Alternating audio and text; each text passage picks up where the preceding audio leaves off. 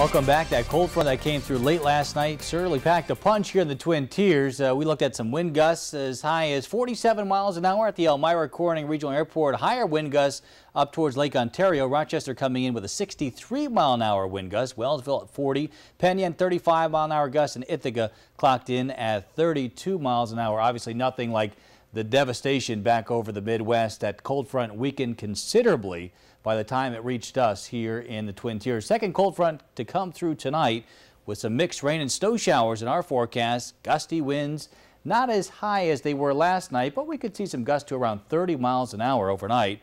And temperatures turning colder overnight tonight, and for our Tuesday, temperatures not getting out of the 40s. In many locations, not out of the 30s in some of the higher elevations. So there's that cold front coming through tonight with the mixed rain and snow showers. Taking a look outside, though, right now, our Crystal City sky cam looking at cloudy skies and some light rain showers just off to your west. And again, they will mix with some snow showers later on tonight. The regional satellite and radar map is showing that cold front about to pass through our viewing area with a round of rain showers. But as you look back towards the west, notice some blue on the map here. The colder temperatures settling south and east out of Canada, and that will change some of those rain showers over to a few snow showers by daybreak. Accumulations, though, will be minor, a coating in some of the higher elevations by morning, and that's about it. Here's we'll get a closer inspection of our radar map showing Steuben County up towards Yates County. Some light rain showers right now. And some of the higher elevations of the western southern tier, we're noticing a little bit of wet snow mixing in.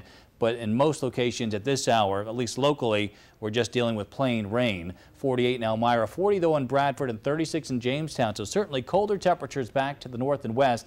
New York City still at 62 degrees. Weather watchers showing temperatures in the lower 40s at this hour. Eventually overnight tonight, though, we settle down to about freezing. 32 our forecast low, with some light snow showers and flurries for the first part of our Tuesday. But as high pressure moves in, we'll look for increasing amounts of sunshine. But notice these temperatures struggling just to hit it into the lower 40s for tomorrow afternoon. And it'll still be a bit blustery out there, especially in the morning, calming down a little bit as we go through the afternoon hours as that high pressure starts to build in from the Ohio Valley. Clear skies tomorrow night, cold temperatures down to about 20. But lots of sunshine for midweek. Wednesday looking very nice with temperatures starting to warm up just a bit. 5-degree guarantee for today. A little deceptive here because our forecast high of 60 actually occurred, but that was back at midnight.